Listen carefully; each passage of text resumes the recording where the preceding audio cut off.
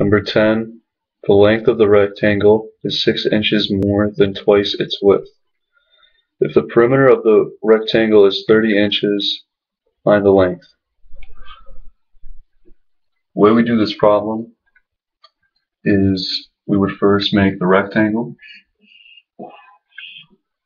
and mark the width as x. Then we would mark, it says the length is 6 inches more than twice its width. So we go 6 inches more on both these sides, then twice its width. And since the width is x, go 2x. It's twice the width.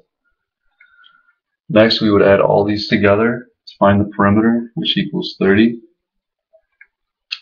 We would go 2x plus 2x plus x plus x plus 6 plus 6. If we add all these together, they'll equal 30.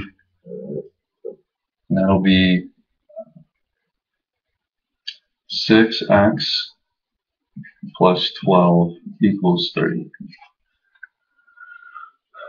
Next, we'll minus 12 from both sides.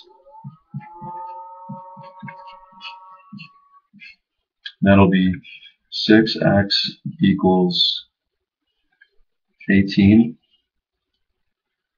Then you divide 6 by both sides to find x. X is equal to 3. Next, you'll plug the length in.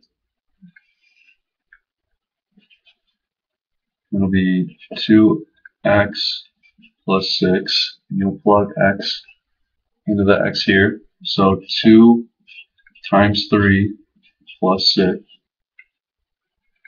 So 6 plus 6 equals 12. So the length equals 12. The width equals 3.